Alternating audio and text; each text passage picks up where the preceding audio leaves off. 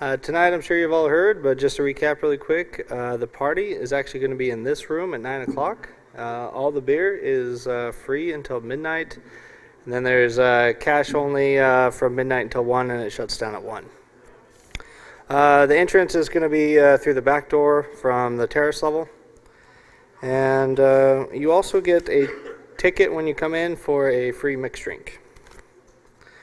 Also, our Lost and Found is growing. Oh, one more thing about the party. You actually need your badge at all times. And if you want to stay in the party, you will have to remain wearing your badge. And about Lost and Found, our Lost and Found is growing. So if you've lost any items, please head over to registration and retrieve those items. Now I'd like to go ahead and introduce our next talk. We got some gentlemen from the EFF here to answer your questions, and it's going to be an open forum where what we'll have you do is we'll just hand you a mic if you want to come up here and ask your question on mic, and then they'll go ahead and answer your questions. And to do that, we have Kurt Opsahl and Nate Cardozo. All right, take it up.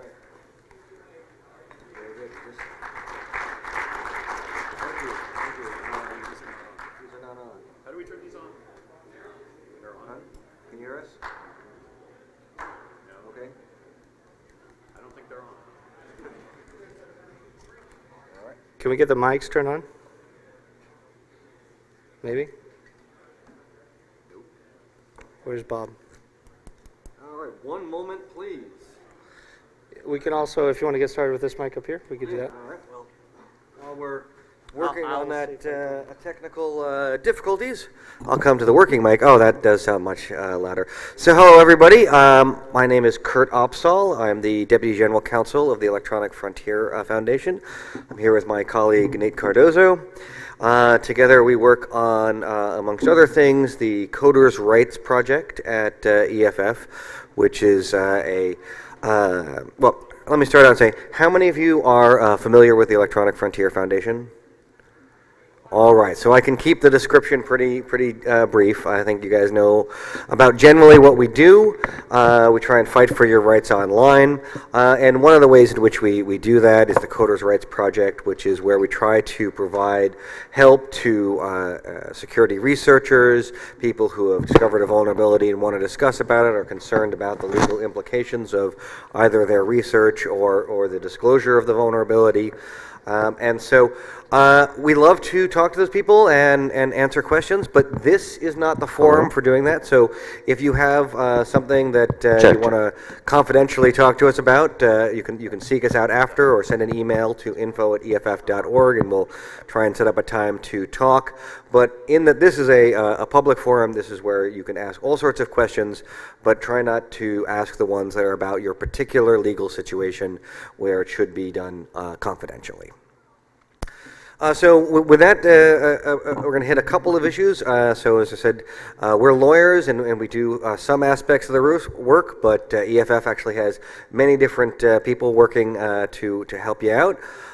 We have, in addition to the lawyers, there are technologists who do software projects. We have activists who try and push for political change through petitions, through contacting legislatures. So we're going to touch on a couple of those projects, and we can do our best to answer questions about them. But mostly we're on the legal side of the fence. So I guess with that brief introduction, we'll start to talk about some of the legislative issues that could be of interest. And so, Nate, you want to start with ECPA? Sure. So one of the things that is in my bailiwick at EFF is proposals in Congress right now to reform the Electronic Communications Privacy Act, which we call ECPA because lawyers love acronyms. ECPA was passed in 1986 when Gmail was not even a glimmer in Larry and Sergey's eye. Webmail didn't exist. It was a strict client-server model back then, essentially, with exceptions.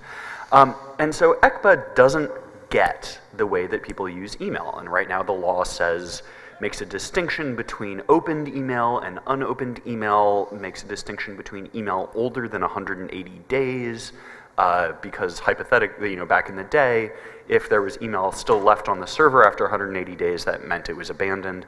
Now, of course, those distinctions don't make any sense whatsoever. So we're working with Senator Leahy primarily, as well as Representative Polis, to update the Electronic Communications Privacy Act to make sure that law enforcement always gets a warrant before it can open your email. The major opponent in this fight, surprisingly, is not the Department of Justice, it's the Securities and Exchange Commission, which was surprising to me and was surprising to most of my colleagues. So ECPA reform is going to be a big push of ours in the 114th Congress. I didn't go to law school to do legislative work, and I never thought I would do it, but I kind of like it, and we might win on this one. Fingers crossed. And there's another, well, it's not quite a bill yet, but another legislative issue that I think you guys should know about. As some of you may have seen, earlier this week, a couple days ago, the Obama administration came forward with their recommended amendments to the Computer Fraud and Abuse Act. That is the primary federal anti-hacking statute. This was part of a broader cybersecurity bill. And they sent it along to Congress saying, could you please put out a bill that accomplished these things? They sent it with a cover note saying that the Sony hack showed why this was necessary, though oddly enough, nothing in their amendments would have changed anything with respect to the Sony hack. But it was in the news, and they feel like they have an opportunity. The proposal itself is extraordinarily similar to one that they made in 2011. And that was not the first time either. So these are some aspects of the Department of Justice's wish list that they felt like now would be a good opportunity to push forward on. And this wish list has a number of disturbing things. It is taking a bill which is actually kind of problematic as it is, and in many ways making it worse. And I'm going to highlight a couple of the features of the proposal that we're going to be opposed to. One aspect of it is they talk about unauthorized access and then exceeding your authorization. And the current language just says exceeds authorization. There's been some question about what that means. The Department of Justice has taken the position in some litigation that if you violate the terms of use of a site, you are exceeding your authorization because you're no longer authorized to use the site. They've brought some cases along that line saying that is hacking. This leads to some ludicrous circumstances. For a while, we were looking at some various terms of service. We saw that 17 magazine had a provision in their terms of service saying that you had to be 18 or older to use their website, so that anybody who was 17, who went to 17 magazine, would be in the DOJ's argument, if those were adopted, committing a hacking crime. And this is somewhat ludicrous. But there was some good news that some courts had interpreted the exceeds authorization to exclude terms of service, to say that it had to be a technical protection and less of a terms of service thing. So the DOJ didn't like that so much, and they have proposed in the new bill, and let me actually just get the language, that exceeds authorized access. Now, 1 second.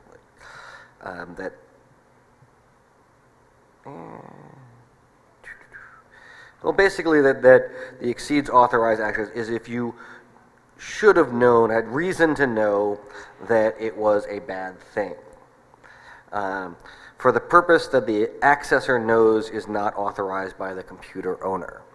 And so this is somewhat broader even than the terms of service, because it also is an attempt by the DOJ to encompass circumstances in which, even though there is no written prohibition against doing it, they feel like they can convince a jury that you should have known not to do that. And what we'd like to see instead on this is that it be technical protection measures, that if you ask a computer server for something and it tells you no, then that's a technical protection. But if you ask and that provides you the information, then that is the act of authorizing it. So if you go to a website, type in a URL, and it comes back with a response, there'd be no way to say that that was unauthorized. This is a reference to a case which they brought against Andrew Auernheimer, who had iterated some numbers in a URL, and they believed that that was a form of hacking and prosecuted him for it. Another concerning feature about the new CFAA proposal is they have a provision right now that is about sharing passwords. And if you share a password with an intent to defraud, then that is a violation of it, and it starts out with a misdemeanor, and then on your first offense, and if you do it, subsequently, it can rise to a felony. And so what they want to change that to is they're removing the intent to defraud, changing it to a 10-year felony, and adding, in addition to passwords, this term, undefined term called means of access. So that if you are distributing a means of access, this is a potential 10-year felony. And then they limit it a little bit with some language which is not very comforting. And I'll get that exact language as well. And unless you have sort of knowing or having reason to know that a protected computer would be accessed or damaged. And so this has raised a lot of people's concerns that it broadly defined, if a court or the DOJ decided to look at means of access in a very broad sense, they could say that proofs of concept, pen testing tools, exploits would all be a form of means of access. And if you were putting it out in an environment where there might be somebody who would misuse it, you don't want to be having to defend a case on whether you did or didn't have a reason to know that some bad person was in the audience. Now, I mean, the DOJ will tell you that through prosecutorial discretion that they would not do that, but we have not seen enough to give us confidence that they would. So anyway, that is just a few of the things with CFAA. It is a big problem. We'll be fighting against it. And one sort of soundbite you can take home from that is, under the administration's new proposal, sharing your HBO Go password with your friend is now a 10-year felony. We think that's ridiculous. One of the cases that I'm working on is a FOIA lawsuit, a Freedom of Information Act lawsuit that EFF filed. We sent a Freedom of Information Act request to both the NSA and the Office of the Director of National Intelligence, the ODNI, seeking information about the so-called vulnerabilities equities process. This is the Obama administration's new term for when they sit on ODAs. They say that they sometimes do, and that they have this process to decide whether and when to do it. And they've called it the vulnerabilities equities process. We don't know anything about it, so we filed a FOIA request. They, of course, ignored the FOIA request, as they do. So we sued over it. We've gotten a little bit back. Most of it is too redacted to see anything. But expect more documents in 2015 on that, so that should be fun. So another piece of litigation that we've been working on was our challenge to the national security letter power. This is a power that the statute has granted to the FBI, where they can go to a service provider and hand them a letter. The service provider is then supposed to identify the account information about one of its users and to never speak of the letter again. And the FBI has issued hundreds of thousands of these letters. There have actually been, I believe, 6 challenges to it, so there's not very much incentive for a service provider to bring forward that challenge. We believe these are unconstitutional, both because of the perpetual gag order that doesn't allow the service provider to issue a true and honest transparency report and say how many national security letters that they've received, and substantively because it is requiring information to be given up about somebody without any court involvement, without the judiciary saying that this is okay and that it's not going to infringe on somebody's right to speak anonymously. So we brought this challenge a couple of years back, representing 2 service providers. We cannot name them because of the gag order. And nevertheless, we were able to get the court to agree that it was unconstitutional. So the Federal District Court out in San Francisco found that national security power was unconstitutional. It stayed its decision pending appeal. So we just had the appeal in October. I argued before the Ninth Circuit Court of Appeal that they should uphold the district court's decision, and now we're awaiting the result on that. The Ninth Circuit's average time to decision is 6 months, right? 6 months after argument. So April would be average, and we have no idea when it's coming down. The other cases that you guys are probably pretty interested in here are the cases where EFF is suing the NSA for their various warrantless wiretapping and other mass surveillance programs. The oldest and sort of most high profile and one of the most important from our perspective is a case called Joule. This is a class action that we brought on behalf of AT&T customers after a whistleblower named Mark Klein walked into our office with diagrams of the secret room at the AT&T facility in San Francisco where they have a fiber optic splitter that everything going across the AT&T network is copied, and that copy goes to the NSA. The Joule case was filed back in 2008 and is still ticking away. We've been up to the Ninth Circuit and back on that case. Our current judge is a very thoughtful man and takes forever to rule on anything. The most recent hearing there was on cross motions for summary judgment, very technical proceeding, but could have significant impact, and that was in December. We have no idea when he's going to rule on those cases. The other case that is in front of Judge White is First Unitarian Church et al. Versus NSA. This is a case where we represent 25 different membership organizations challenging the telephone metadata collection program, the 215 program, also called the BR FISA program.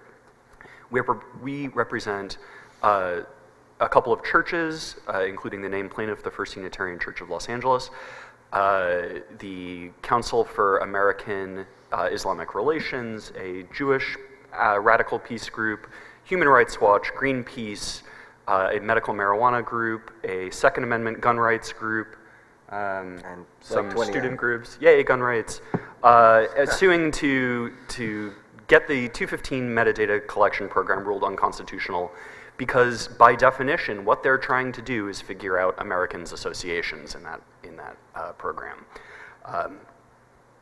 We also are co-counsel with ACLU representing a lovely man out of Idaho named Peter Smith and his wife, Mrs. Smith, I don't know her name, who are suing the NSA over the same program.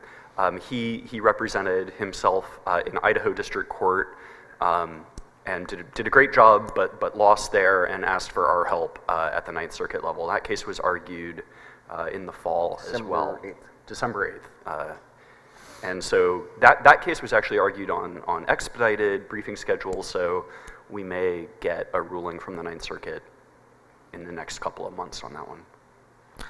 So in addition to our litigation work, we do some other things. One of them I wanted to mention was our Encrypt the Web advocacy.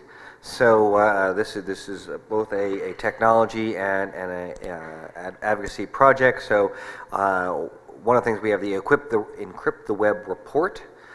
So we went through and looked at about 25 major websites and looked at what levels of encryption they were offering. Do they have SSL by default? Do they have HSTS, forward secrecy, these various things. And then if they did, we would give them this nice green check mark.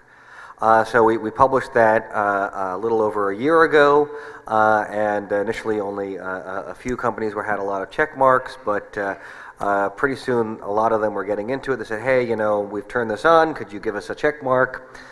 And so over the last year, we've had a fairly astonishing increase in the number of these major service providers who are deploying encryption throughout their platform. One of the ones that I'm particularly pleased about was we gave a check mark for using Start TLS for email services. And at this point, most of the major webmail providers, Yahoo Mail, Gmail, Outlook, are using Start TLS, and this encrypts the communications as between the two services. So if somebody is using SSL to go to their webmail, Start TLS between the two companies and the SSL on the far end, then there's encryption along every step of the way. It's not end-to-end encryption, but it's along every step of the way, and that really helps protect against bulk surveillance that is trying to look at the wires.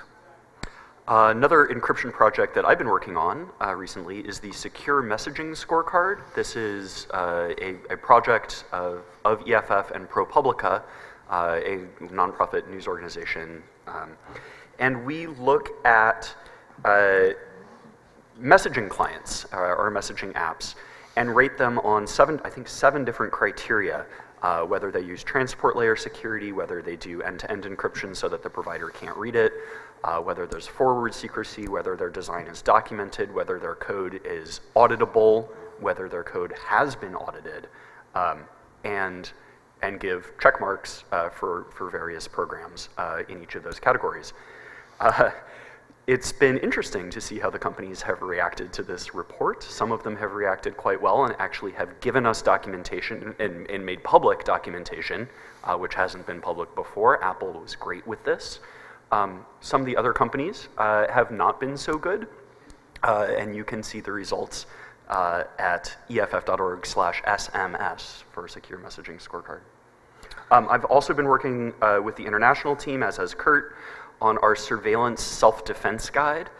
This is a sort of how-to for activists, for journalists, for regular people who want to start using crypto. And it's awesome. It's targeted at Mac users and at Windows users and at Linux users, and mobile clients, both Android and iOS, are addressed there.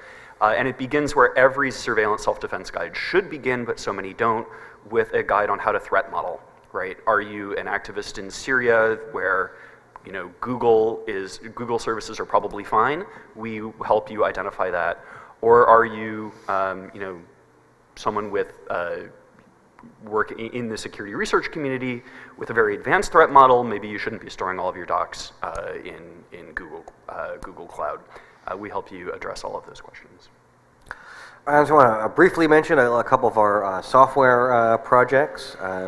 We have HTTPS Everywhere, which is a browser add-on that will help if there's a site that does not default SSL but allows for it, then HTTPS Everywhere will make that connection be secure transparently in the background, and we keep on adding more and more sites to it, so it's a nice handy tool to help protect you while you surf. There's also Privacy Badger. This is another browser add-on, and it is a tool that attempts to identify algorithmically tracking cookies and then block them if they are exhibiting the behavior of a tracking cookie. So I see we have a question there. If you want to just come up here and we'll hit the questions actually pretty... Just a moment. Yeah, just a minute. Anyone actually, if they have a question, just line up here and we'll start taking questions in just a moment. So Privacy Badger helps protect you against tracking cookies, and it's using a model different from the whitelist or blacklist model because of some of the difficulties that come from that, keeping those lists up to date, and rather trying to do a behavioral model. So check that out. And then upcoming technology project called Let's Encrypt, which is designed to make it super free and easy to get a certificate so that you can add HTTPS to your website without having some of the encumbrances that were previously a challenge. That is, we've published some information about that. You can go check that out at just Google for Let's Encrypt, and it should be rolling out in June. Yeah, it'll be super cool. You'll be able to literally type sudo apt-get install Let's Encrypt, and you're in, I think it's 90 seconds or so, your Apache instance will be configured to do SSL, and you'll have a certificate that will be trusted by default in every browser for free, which is pretty awesome. When we're talking, I'll talk a little bit about patents. So neither Kurt nor I are patent lawyers. We do have patent lawyers on staff. So I don't know much about it, and if you ask me a question about patents, I'll probably say I don't know. But I do know that we have a patent busting project at EFF, and one of the patents that we're going after right now is a patent on podcasting. There's a company called Personal Audio that claims to have patented podcasting and is going around suing podcasters, or not suing, but threatening to sue and extorting money from them. So we filed what's called an inter partes review in the patent office, the filing fee for which is $25,000, which is the most expensive lawsuit we've ever filed. And we're waiting for a decision on that, and we think we made a very good case. We also have a stupid patent of the month that we list every month on our website. The most recent was not actually a patent, it was a patent application. Uber has patented, or applied to patent. Applied to patent, supply and demand. So we hope that the patent office will recognize that you cannot patent supply and demand by adding the words on a computer afterwards, which is essentially what Uber did. All right, question? Yeah, let's take it to your questions. So, let's see, how shall we do this? Well, you can just sort of come up here and line up at the podium. Why not? Come up to the podium. Yeah. This is your moment to shine. This is actually a question asked by somebody on the streams. They are curious, in your opinion, what is the hardest case that the EFF has ever won? Hardest case that we've ever won? Well, that's a good question. The NSL case at the district court level. Yeah, I think that's a good contender. I mean, at least we won at the district court level, and this is the one I had just mentioned about national security letter powers. And as I said, there were about 6 cases that have challenged it, and it is a tough thing to challenge, because when the FBI goes to the court and says, if we lose this power, there will be great national security at risk, it's asking a lot for the court to agree. And even though I think that the actual First Amendment law on whether you can indefinitely gag somebody without a judge is pretty good that you can't, nevertheless, it has historically been a struggle for those who have challenged it, and we're very proud to have won that, at least at the district level, and we need to defend it now. And I'll give a second answer to that as well. We represented Andrew Arnheimer Weave on appeal in his hacking case. It wasn't a particularly hard case per se, but I think it's an important example of, even people who are pretty terrible deserve a defense, right? Weave may have done some bad things in his life, and he might be the first to admit this, but what he was convicted for was not a crime. So even though Weave is Weave, we represented him, and I think that's as it should be. So I have a quick question and a slightly more elaborate one. The quick question is anything being done about something like HTTPS everywhere for mobile? Because I noticed that I don't think there's any way to do that on mobile, which is, I know where an increasing part of my browsing happens during commuting and elsewhere. Yeah, Firefox on Android, I think we have, I think there's an HTTPS everywhere for Firefox Android. Okay. Apple doesn't allow us to do that. And anything on Chrome? It's on Chrome in the browser version, but I don't think for the mobile yet. I don't know if it is. All the code is up on GitHub, so GitHub's the account is EFF.org, and so you can see what code is available there. All right, and the slightly more elaborate one is that there was a talk the other day yesterday about a messaging app that a team was developing that originally started out as a secure messaging app, and then due to a demographic shift and some implementation issues, they also were downplaying the importance of encrypting metadata of who is sending and receiving messages to and from whom. And I was curious if you could speak to the importance of that, or why that may or may not be important. Well, metadata is something that is important, and it depends, though, a lot on what your threat model is. So, for example, for PGP is a very good encryption if one, you're pretty good at using PGP, and that can be a challenge for some. And second, if what you really want to protect is the content of the message. So the fact that you emailed somebody and when you emailed them would not be concealed by that.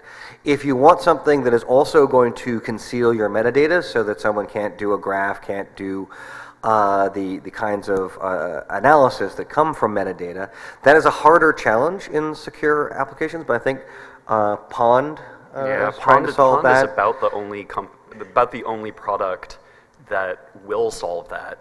But Pond is, please don't use Pond yet. It's not ready. Yeah. So unless you're the Grok, and then go for it. What you need will depend on your threat model and your ability to handle some forms of tools that are perhaps not as user friendly and not as easy to use, but provide a higher level of security. I suppose a slight revision of the question would be in the context of the general using, public using message applications, specifically in the context of things like NSA mapping of metadata for graphing out relationships. I mean, how would you rate the importance of it? It's very important, but yeah, okay, I'll repeat the question. How, in terms of NSA mapping out relationships, that sort of thing that we know is going on, how important is it that metadata be masked or encrypted? And I think it's very important. It's very difficult, and essentially no one is doing it right now. Yeah, and certainly the NSA, I mean, in public statements they will say things like, yeah, it's just metadata, don't worry about it. And of course, as probably most people in this room understand, there's a lot that can be gleaned from metadata, and when this is a challenge that we have, is that metadata can be used to find out some very personal things about someone, especially if you are sitting on the wire and you're able to observe a large number of communications over time and put analysis on it. Right. I mean, even things like Wicker and TextSecure that do some metadata masking and some encryption of metadata, the pattern analysis is still available. So back on Weave for a second. In our amicus brief, we spent a lot of time emphasizing consumer protective research. Mm-hmm. And when the Third Circuit threw out his case because of the minor technical issue of fundamental constitutional law, we lost the opportunity to get that done in the Third Circuit. Yep. Are there any cases coming up where that would be a helpful argument that EFF could be making or that other groups could be making? I'm not aware of any in the pipeline. Okay. You have like a bat signal thing like Popat does to say, hey, we need some group of idiots with way too much free time to do this. Well, we try not to manufacture cases, especially criminal law cases, because that can be really kind of tough on the person who's volunteering. But when we actually have a lot of pretty good connections with the National Association of Criminal Defense Lawyers, who are a lot of good people there who don't have quite the same experience with technology issues, and so when cases having to do with computer crime or technology issues come up, they often will reach out to us, and that gives us an opportunity to find cases to make good law. I mean, other than good law about jurisdiction and venue. Yeah, and we're always looking for them, so if you happen to hear about one, email us, info@eff.org. So the problem of stacking of charges that comes up in cases like Weave and Aaron Schwartz, do you see any improvement in that area, or is that still just not getting any better and it's unlikely to improve because it's such a good tool for them? Well, it is something that under the current set of laws they've certainly enjoyed to do. And just to explain to everybody what we're talking about, under the current Computer Fraud and Abuse Act, there's a number of things which are misdemeanors. You know, you might say, well, gee, that makes sense. You know, sometimes somebody might make a mistake, but you don't want to put them away for many years. So it's nice to have that balance out there. But under the current CFAA, it says that if you do it in conjunction with another crime, then it bumps up to a felony. Well, it turns out that every state has a state version of the CFAA, state law anti-hacking statute, and so always you can find another law that you're violating, then stack it together and come up with a felony. So it turns out that in practice, they've been constantly doing this sort of stacking thing.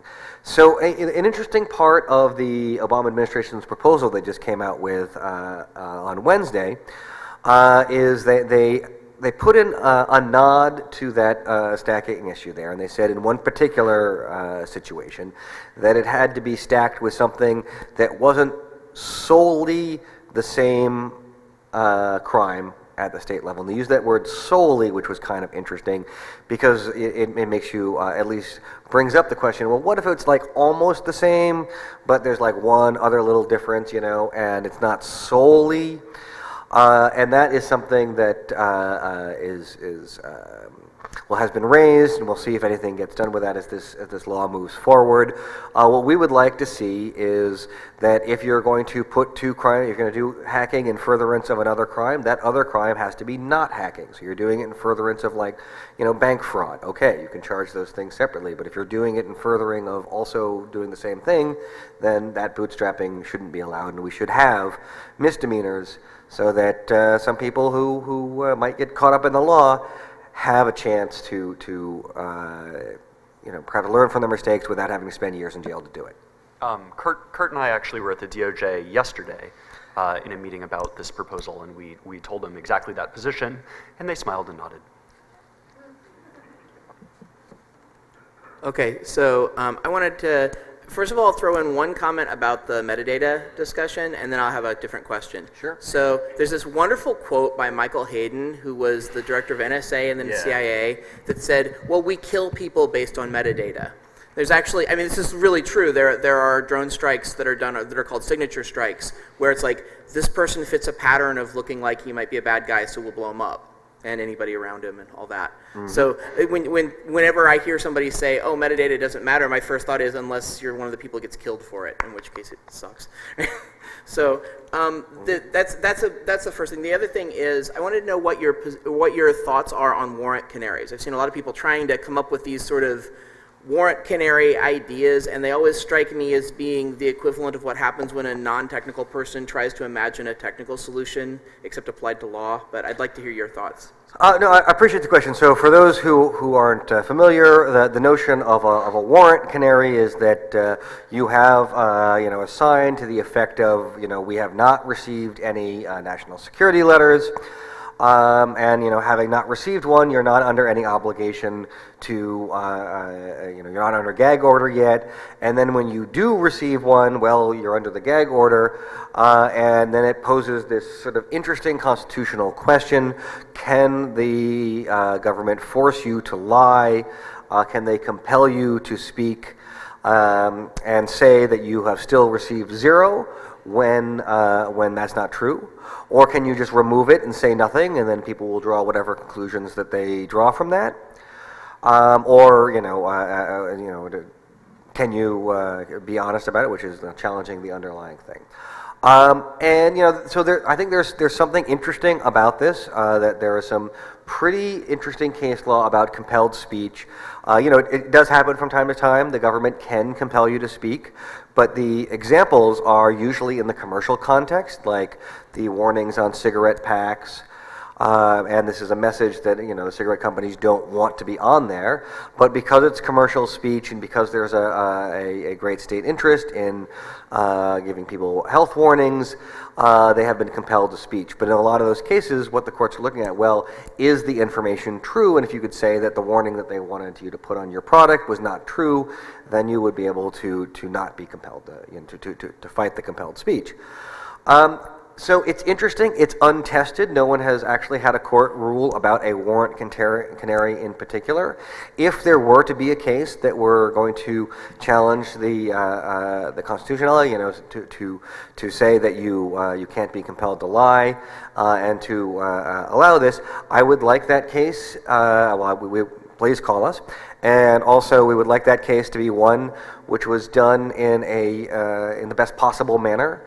That is to say, getting out ahead of it, going to the court before the time when you had to either remove or not remove your canary, getting a declaratory judgment. So this is when a court, you know, declares what the law is before you violate it, and, you know, brief that out, and hopefully we can do something on that. To the point from the question about some of them seem like some convoluted setups.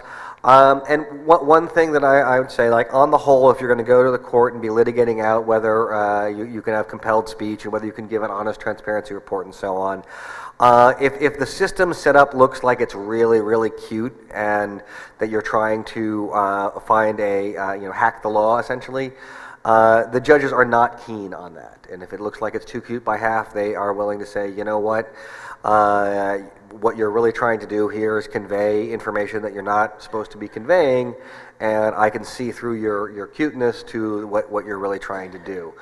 It's harder to hack the law than it is to hack a machine. So the take-home here is that if you're a site operator and you want to do a warrant canary, do it something like once every 6 months and put it on a few-month delay, because as much as Kurt and I like staying up all night to write emergency briefs, which we do, we like, that's fun. We don't like to do it very often, so please let us have time to write the brief.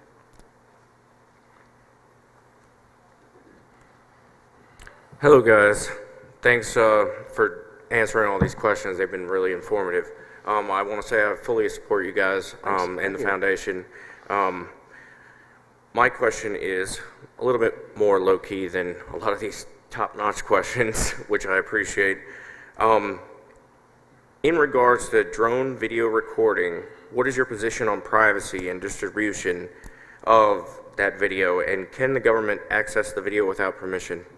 Are you talking personal drones Yes. like in the U.S.? I mean, 2015 is the year of the drone, so, I mean, we have next-door neighbors, we have people in the parks, businesses.